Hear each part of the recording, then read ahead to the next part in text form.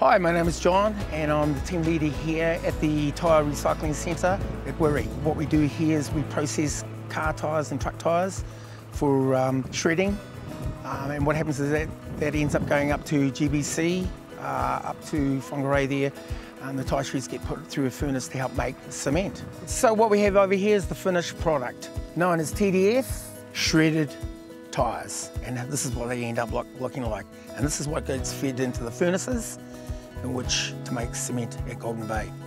Okay, so here's the drop-off point here where the trucks come in here to offload our car tyres and truck tyres.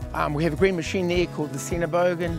That machine there operates, picks up the tyres, puts it on the conveyor belt here, and the conveyor belt feeds into our first shredder, which is shredder 1.